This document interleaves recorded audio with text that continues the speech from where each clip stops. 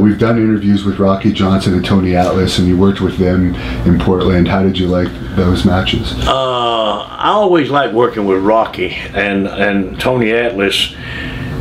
Tony didn't like me because of my interviews. I'd get, back then you could kind of talk about the black and white generation of slavery and all that. You could get it in there. Now you can't do it. Yeah. But it was a fact. Rocky went along with it, no problem. He said, man, that's great, David. And Tony come out and said, why are you talking about my father and my grandfather? I said, Tony, I don't even know your father and grandfather. I said, I'm just talking, trying to get us something made up for the match. And he said, well, I don't like it. Well, I don't care what you don't like, if you want to know the truth about it, you know. But we never had no problem. Tony, I always had good matches with him. Rocky, great guy to work with, no problem. Dwayne, I met him in Hawaii. I went over to Rocky's house with his wife and Dwayne. Dwayne was 8 years old, I believe. And, you know, stayed with him and treated me great, you know, feeding my beer and all that, the family and all that. They're great people, you know.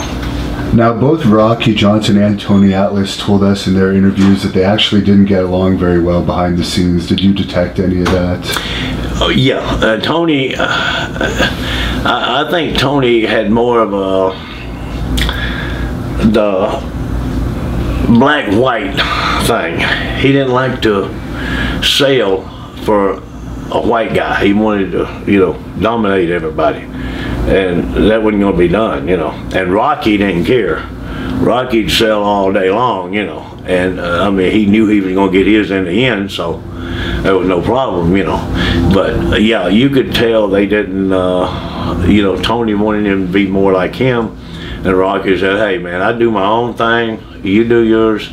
You ain't right though. You know, this is a business, and we need to work together on it, because I think Tony and Rocky both knew that I didn't care. I mean, they don't know how much I didn't care. If they didn't like it, hey, tough.